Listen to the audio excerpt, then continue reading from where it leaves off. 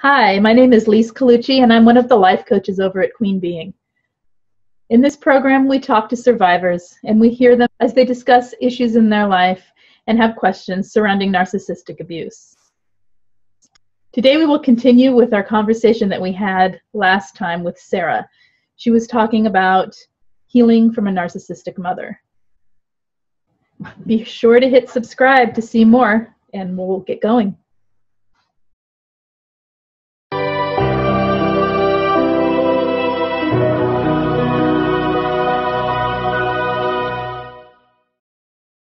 And I know I've got a lifetime of this to overcome.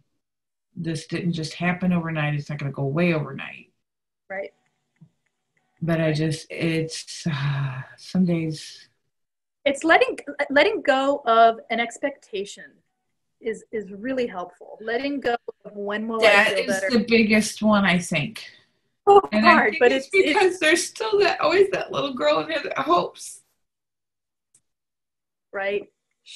Let her hope and hold her hand. And look what she's looking at. Because if you can do that and you can get into her mindset, she can help that part of you, can help you now. You can see the world through those eyes. Yes, she had pain but she also had hope. And she also had, all the beautiful things about her are still you. She's still you. And you're still, you're one. And so it's, yeah. The complex. I'm so sorry. Don't be sorry. This is a complex question, and it's very real and painful, and also a relief, I think, when we start seeing, oh, I can change this. And, it's. Well, and I think also the whole blank slate is intimidating. Well, there's never there. There's always what we have. We're always working on stuff, right? Yeah, that's true. That's true. See, but you're not jumping into the abyss. You're building a foundation underneath you to jump on top of. Okay. I need to picture that in my head. Hang on. Picture of it. Do something. Draw a picture of like stepping stones or college you can jump on, or cut out pictures from a magazine of something. You want to build like an imagery board or something of this foundation you're building for yourself. You can even like put a little pebble each day, to show that the efforts that you made, just to like represent them. Because you're trying to strip away a belief system and put a new belief system in its place. And yes. It's not like you're going to take this old belief system and throw it in a trash can and then there's nothing. And you're just like floating around in this vast abyss of... That's exactly how I have almost felt. Yes. And instead, what's actually happening is you're very slowly and kind of with care and methods, you're using techniques that have been proven by other people's lives. And slowly you're building piece by piece underneath you. And sometimes they're like giant pieces and sometimes they're tiny pebbles. And it doesn't really matter because they all are part of the foundation. Like you can't piece things together without little bits of sand in there to hold them, so tiny efforts matter. And then once, as the new belief system fades away, or I don't know that it will fade away, but it will be less of a noisy voice in your head. I feel like these things always stay with us to some degree, but they're not how we view the world anymore. Yeah. And then you're catching it and then it really does get quieter in that space. Like it's not as, you're not judging yourself at every turn. Once you start putting this together and doing the things like, affirming and changing beliefs, like really even verbally out loud if you're alone. Oh, I just said 2 steps forward, 1 step back. Okay, that kind of makes me feel limited. It's like checking in. That makes me feel like I didn't get anywhere, when in fact I don't know that that's true. So why don't I just say, I made some effort today? Okay. You know, like, why don't I just change it?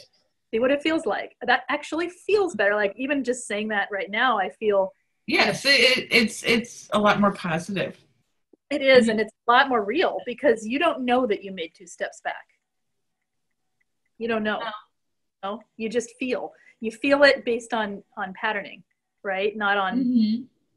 Sometimes we know. I mean, sometimes it's pretty obvious things, and that's okay. We do have days where we just like slide down the hill and start tumbling and more moss and, you know, going down. Uh-huh. Those happen. They're okay. But for the most part, it's more of an attitude and a feel because of how we were taught to feel and how we were taught to think about ourselves. So, you know, it sounds like you're to the place of really wanting to push through that. I want to move. I want the next thing. I want more than I want to be upset. Right. Right. It's like transcending into being a thriver versus surviving all the time.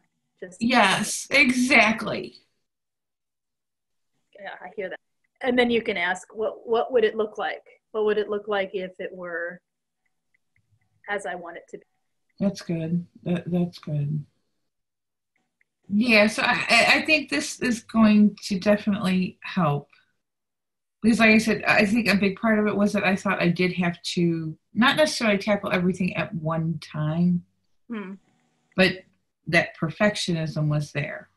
Right, right. And it was, if I don't do this right, I'll screw up the rest of my life kind of thing. And, you know, that whole judging, it's like, well, there's no right, but, you know, you go back and forth. Give me a lot to think about and a lot of what I need to readjust my thinking on and just to really start practicing that interruption. Is that what you said, to interrupt?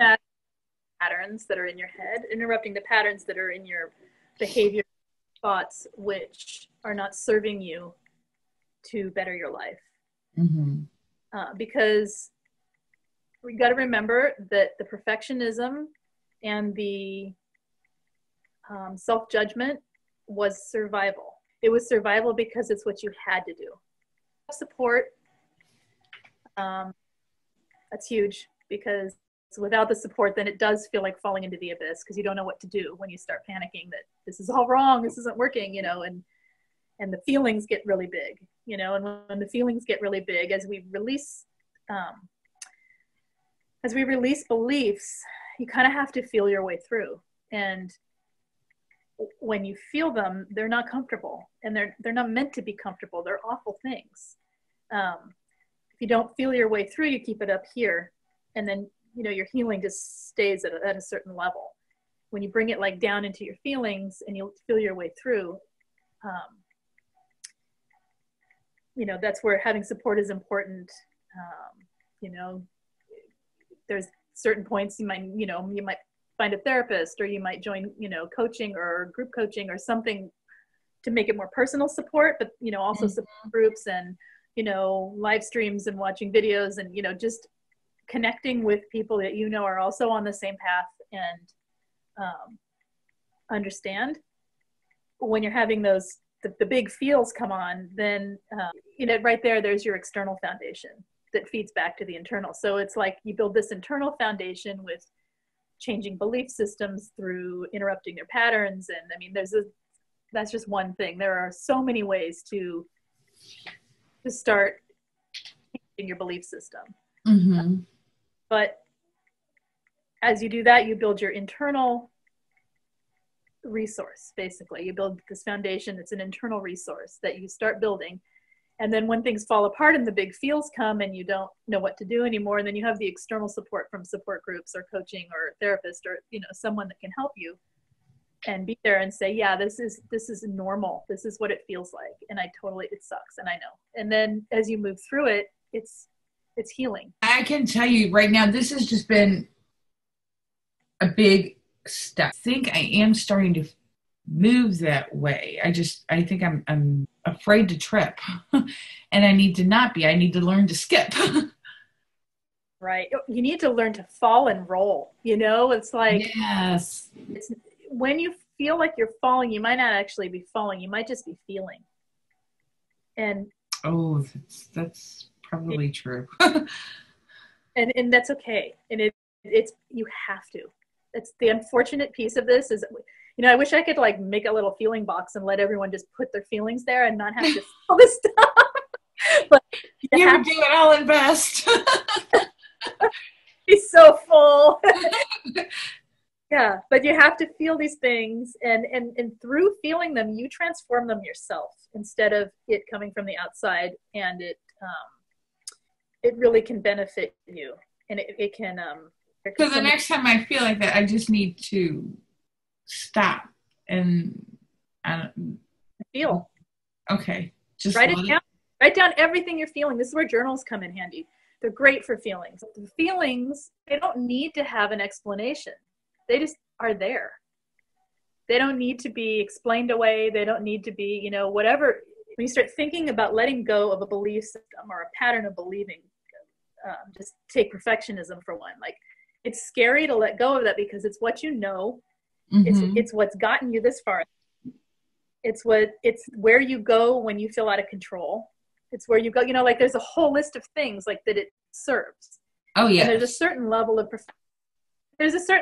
it that's healthy, right? But it tips over into not healthy when it starts to be like, people won't love me if I'm not perfect, or if I don't do this right, then I'm a bad person, or, you know, when it starts to affect belief system negatively about yourself.